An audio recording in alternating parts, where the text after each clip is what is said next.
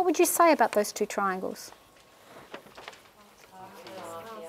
You believe one is half? You believe one's half? Yes? You're convinced of that? Yeah? So how would we describe them? When you say they're half, are they the same shape? Yes. But you're saying they're half the size. Yes. So does that mean they're similar? Is their area half the previous area, or are their sides half the sides? Is that different or the same? Teaching is progressive. There's that progression that you have before you get to the end concept.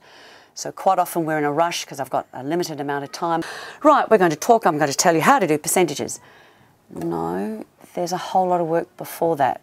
The aim of the program is to develop the teacher's own pedagogical content knowledge and their enthusiasm for mathematics, their belief that every child can learn, getting that extra confidence when they go into the classroom.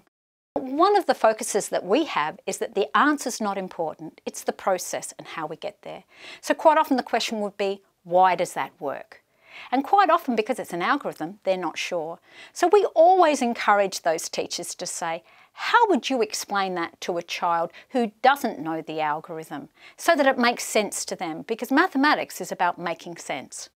Problem solving has that multi-entry. So I can work with a group of children who don't quite understand, can't see the pattern. And I get the kids going, can we keep going? Can we keep going?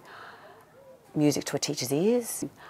That to me is fantastic, and that's what you want kids to say about maths. I think doing problem solving activities really sets that up, that you're looking at different contexts. Not, can you do this sheet at this time? And I'm using the problem solving as a way of getting the discussion around the concepts and around the problems themselves.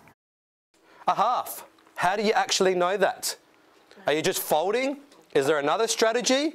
Or are we just folding? How can we work it out? What about if we weren't allowed to fold? Okay, have a think about it. Measure it. I like that word.